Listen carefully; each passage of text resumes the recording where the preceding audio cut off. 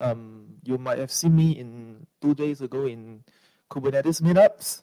I was saying the same thing, but if you are not, please stay, okay? Because after this, I'll ask you guys and girls a few questions. I'll give you some swag, okay? I got approval from the organizer, so we're gonna give you something. So just stay, right, and try to learn something a bit how actually Kubernetes Gateway API and Ingress can help you in your platform delivery. All right.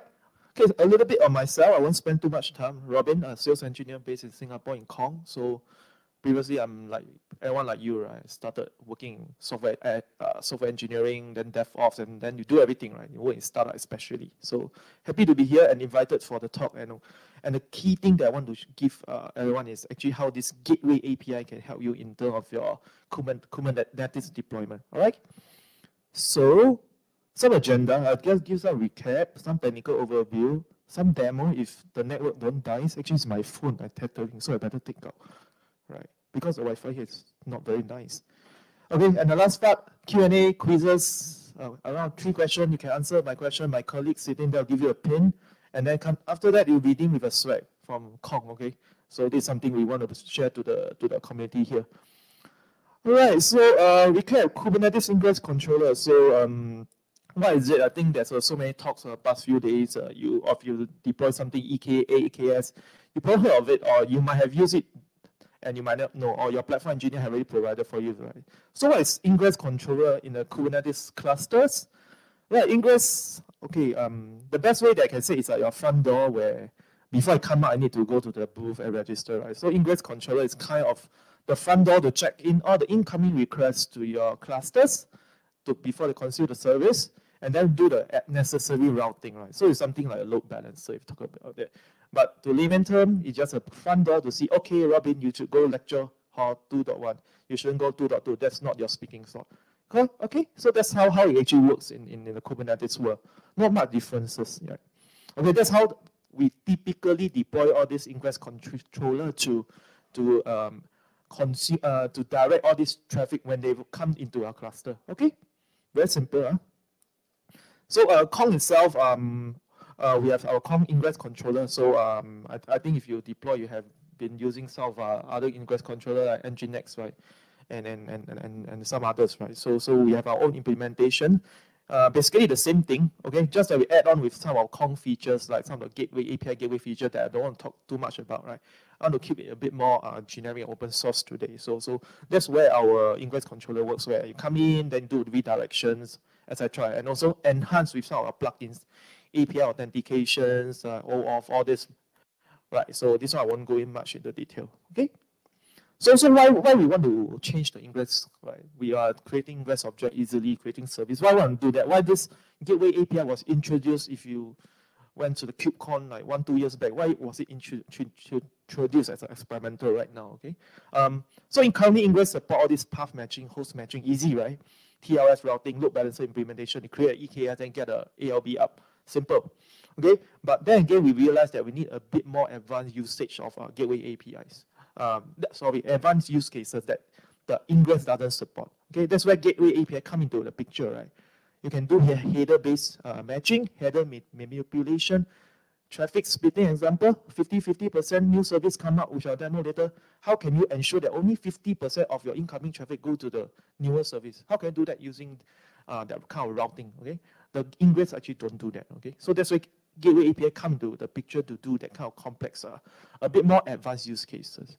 Okay, there's some other extension like other routing protocol, gRPC, TLS, okay? Okay, so what I said, you try to read a bit because I'll ask you a question later, okay? So other routing protocol like gRPC, I emphasize again, and also custom resource definition for other backends like proprietary protocol. That's a possibility that actually this Gateway API want to achieve. All right. So quick example, right? I think it's better to illustrate with some not cartoons, some pictures and some word. Okay. So we have a company. We have usually Alice Box Cairo, very typical security 101, right? So I mean a lot of you are actually doing all these 3 things. You create a infra, you create a cluster, all the Kubernetes admin and application developer. So I think you just start, especially do everything. So just think of this, the 3%. What's their role in the Gateway API implementation?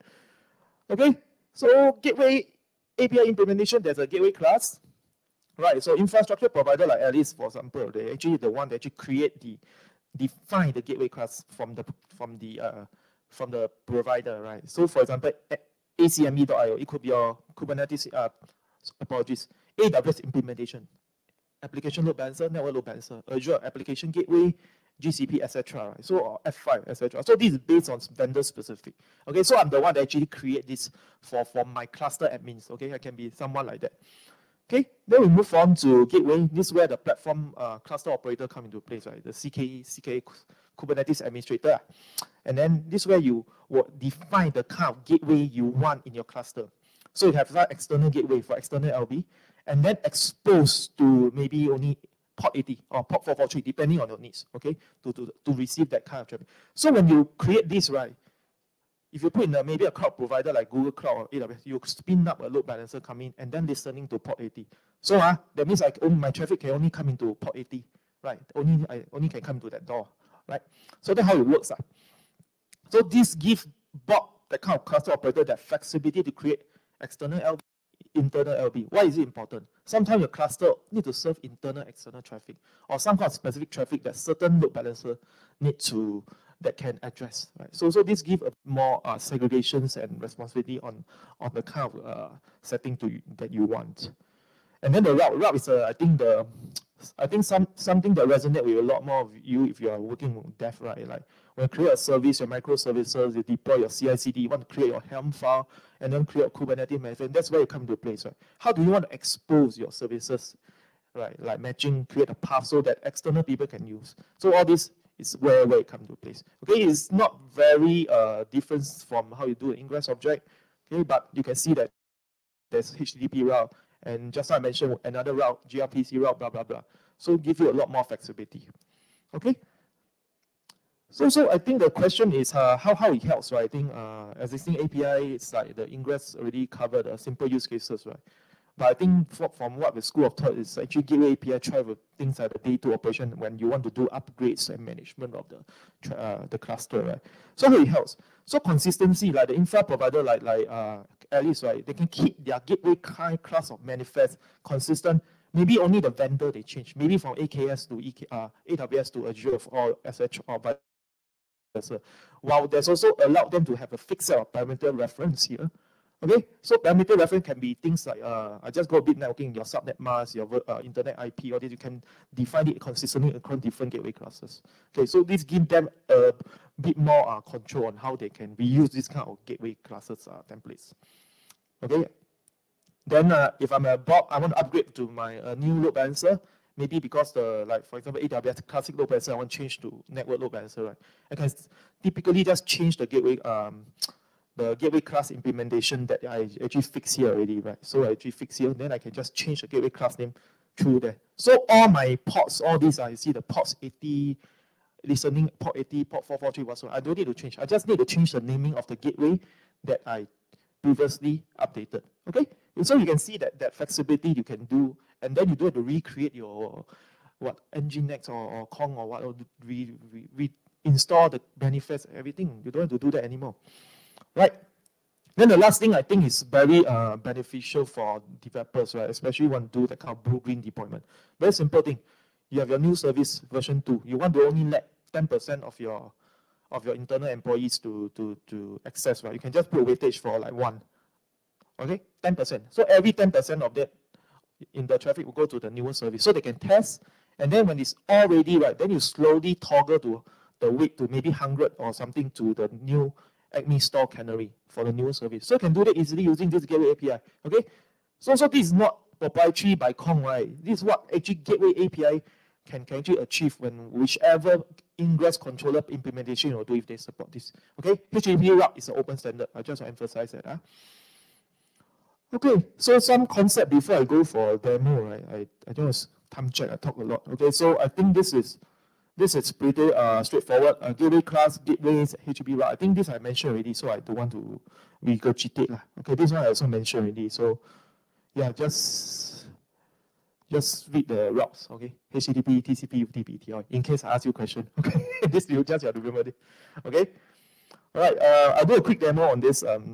Basically, I'll install a gateway. I'll do a splitting into 2 services, right? And then And then that's it. Okay, let me do a quick demo on that. I think I don't stand better. All right.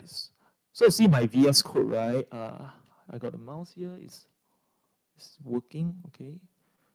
So see my VS Code. Actually, I will share the slide. So this is my sample demo repo, right? So let me just show you a quick one. So what I did is I install gateway. Okay, this is quite standard. Just install gateway and then the gateway class. And then I have two deployment, two service, one HTTP and watch HTTP. Okay, I already installed already. And then next I will actually create a HTTP route. And what I do is I will do a toggle 50-50. So you see 50% echo and 50% HTTP. Okay, so I could do a quick demo on that. Okay, let me make it bigger.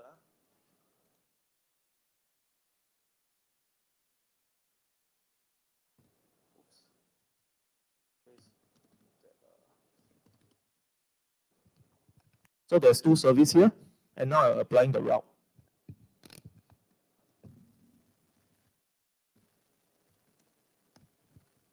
Okay, the route is applied already. Now let me try to consume the service. Okay, I'm very lazy, so I will copy and paste my command. Yeah, I think developers are all like that.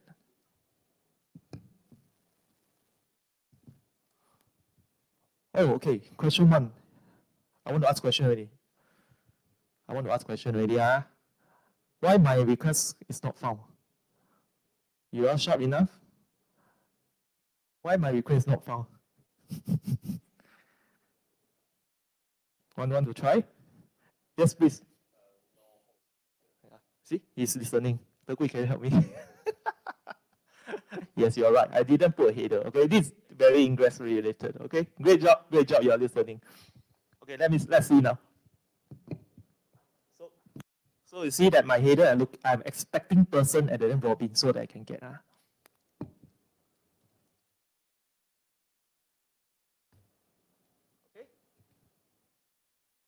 So see, the first one is echo. I put another one HTTP bin. You see the toggle? It's the same route, same host. Okay. So it's sometimes 50-50. So you can see the magic of this using a basic HTTP route toggling. It's just this, 50-50. So developer, easy for you, right? You don't have to think of writing logic to your code to redirect this. All this is Kubernetes, open standard. You can do that easily. All right, so this is a very quick demo. Okay, okay. So yeah, this is what I just showed, so I won't say too much. And additional route support, remember this, TCP, gRPC, UDP, so remember. And this is how you can actually enable the gateway API using Kong. Okay, I'm not sure about other implementation, but the slide I shared to the organizer, so I think you can download. So all this information are there. So basically, this gateway API in Kong is still in experimental. You need to enable the feature gate. So you have to enable and to use it and see if you got any feedback and send to the Kubernetes user group, not to me, which Kong is sitting inside as part of the committee to actually do that. Okay, quiz. Ready? First one. Can I do traffic splitting in Gateway API? Yes, our friend from API 6. Give him, yes, he know it. Okay, you cannot answer the next question already. Give chance to other people. Okay? I think your implementation also can do. I think you're still in beta. I didn't really see. Okay? So name one Kubernetes Ingress controller implementation that support Gateway API, which I've been talking for the past 15 to 20 minutes. Organizer can you know. Okay, I mean, where you come from? Well, yeah, open up your raise your hand. Whoever said, okay, this gentleman. Give him. Yeah. Okay, yeah. So okay. Kong is one of the many Ingress control implementation. I think API 6 do that and also Nginx. So this is just a way to support on that. Okay. Last question. Is it possible to support gRPC route? Raise your hand, gentlemen. This bro. Hey, yes, you are right. Correct. So typically you do Kubernetes Ingress is always HTTP route, right? Then and also maybe some flavor do TCP password, but eventually want to support more modern protocol routing like gRPC, etc., so that you can support your new use cases. Okay, so and this is a quick promo code for our education. You can take a picture. So if you happen to be using Kong, you want to upskill, please use this promo code to get some 100% off to offset your certification, because this is actually you have a proactor and you do the test like your CKA AWS, right? So it's a proper certification. And then we still have education that can go up and sign up for free. Maybe I send in a tagger or something, education at Kong or something. Then they can actually sign up your self-paced learning. You can do that free of charge also for the one-on-one courses. All right, then thank you for your time, for staying, and hope you learned something, and thank you for inviting me to the talk. Happy to hear that. Any questions? I'm done asking, so any question for me? No question. Sorry? Yeah, ask question also got swag, you know, so it's easy, right? Easy thing. But don't ask me personal question, that one no swag, sorry. Where I come from, Singapore, yeah, that's very...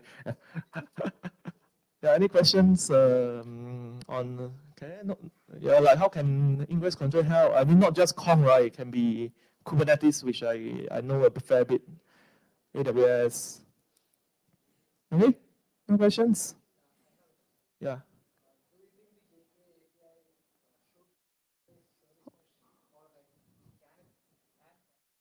I don't think so. Service mesh address a separate thing. Service mesh is address explosion of microservices. So imagine you have 1,000 services and you want to everything do a Kong up, down, that would be a spaghetti architecture. No, I don't think so. It might address like you have small microservice a few, but if you talk about a lot of microservices, like more than 100, and you want to manage that kind of interconnectivity, then a gateway is definitely not even gateway API or any API gateway is not the right solution. Okay, that's my take. You can do that, but will be a more, there's a lot of complex routing you need to actually adhere to. But then again, service mesh capability do overlap with some of the gateway API. Like this kind of gRPC route, using Envoy, right? Automated TLS, all this, right? So it really depends on the use case. But no, I don't think so. And just to highlight that, actually, Gateway API is not replacing your current way of Ingress API, okay? No plan to replace it. Both address different things, yeah, I see. So they say cannot replace. You see, God is saying that, right? Okay, so no, you still use your Ingress, you won't die, okay? Your HTTP Ingress you're using well, continue to use it, okay? No need to rush to use Gateway API, okay? Just give you a bit more favor on that. All right, so whoever got a pin, please go to my colleague and redeem a small t-shirt from Kong, complimentary from Kong. Hope you take one only, not everything. So just take a t-shirt for the pin. You will see us again. Happy to join any meetup, open source meetup or FOSSASIA next year or something. We can have a lot more talk on that. Thank you very much, guys and girls. Thank you.